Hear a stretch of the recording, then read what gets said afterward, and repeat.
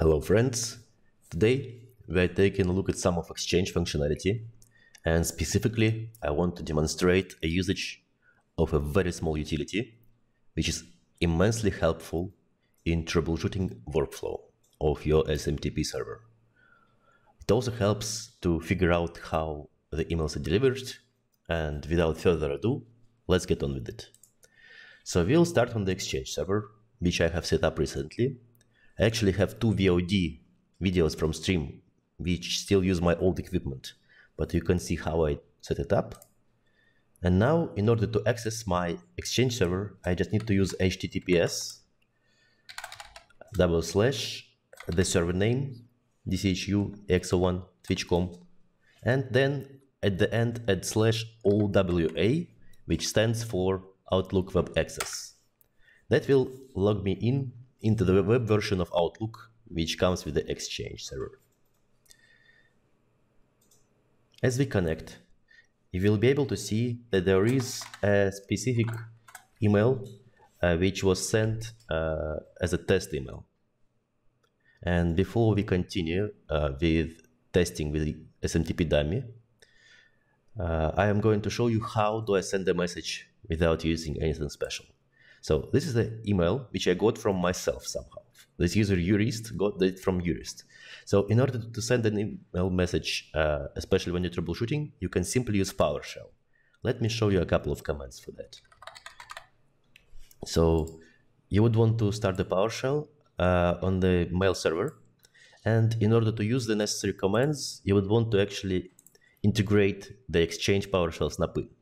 You see it in the previous VOD video, but I will show it here as well. So we are going to add PS snap-in. Snap-ins are basically modules which you can load to use extra functionality. And in this case, it's called Microsoft Exchange Management Powershell snap-in. Okay. So as soon as this snap-in loads, we should be able to use such commands as get mailbox user, etc. The command we are interested in, before we do that, let's check that it works. Get mailbox. It should return the list of mailboxes on the mail server. But the command we are going to be using is send mail message. It's somewhat deprecated, it's an old command, but it works for troubleshooting purposes. We are going to specify SMTP server, which is in this case dchu-x01 twitch.com. We'll use from, and here you can use any name. I just say test user, but you can put any name here and specify the email, because we are basically just making the header of the message. It will be our user jurist@twitch.com. Don't forget to close the triangle brackets. And the to user, so we know to deliver it to specific user, will be target user. Again, any name you want to do, you can use the real name from Outlook. And the mailbox is our jurist@twitch.com. That should be enough.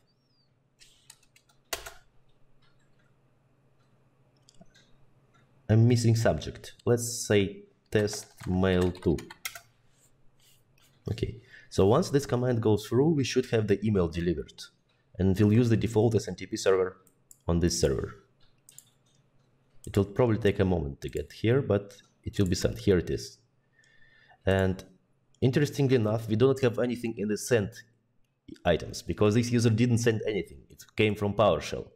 But because we used the email address here, it looked like it was sent from us. So now we have these two emails delivered. In some cases where the emails go through multiple servers, the email may be stuck somewhere or maybe not delivered.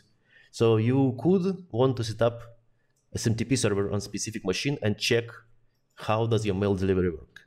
You can even play with the different TCP ports to verify connectivity on various ports. The tool I'm going to use today is called SMTP dummy by Scilog software. You can see the address here, scilog.org/tools smtp-dummy.jsp, and it's a very small program, just 1 megabyte, which you can run on any server you have.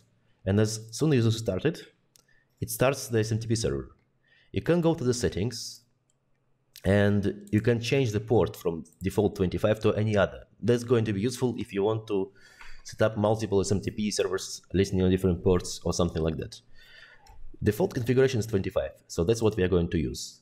So this server is not actually sending anything, it's just receiving, but it is a very useful tool for capturing the email flow.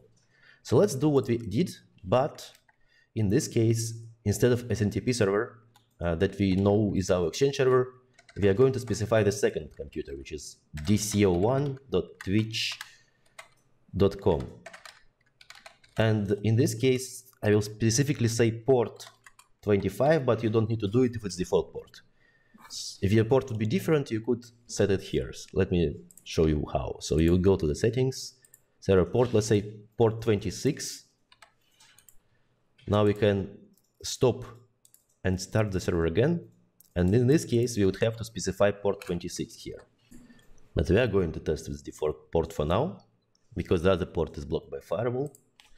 So by doing this, and also this time I will not forget to say subject SMTP test. This went through. We are not receiving any messages right now, as you can see, because it went to a different SMTP server. But on this computer, you can see that there is an email message, which you can actually observe, which has our from and to, and it has specific information inside of the message. You can see the body, which is empty, subject, the date, time, target, source, user. It says where it came from.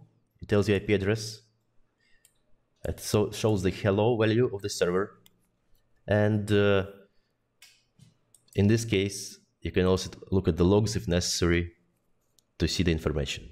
So this is a very simple tool to set up. You basically just run it, and if necessary, change the port.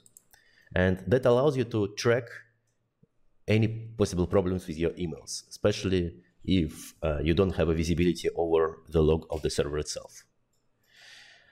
That was a short video. It showed you how to send message through PowerShell and how to capture SMTP using this small SMTP server. I can give you an example where it can be useful. When I support my backup application, sometimes the users may report that there are no emails delivered. So we could set it up on the target server that we want to, let's say, test, and we don't want to flood the real server with messages. And we can configure the target server as an SMTP server in my backup application I support. And then we will be able to see whether it goes through or not. What I can also do, I can find some servers closer to my computer with the backup application and test connection to that server first using the standard TCP tricks and SMTP dummy. And this way I can find on which step of the connectivity we lose the ability to receive the emails, and that makes it much easier for the networking team to figure out what's wrong. Thank you very much for watching. If you like the video, feel free to leave a comment or a like, or maybe suggest any improvements you think are important. And I wish you a great day. See you in the next video. Bye bye.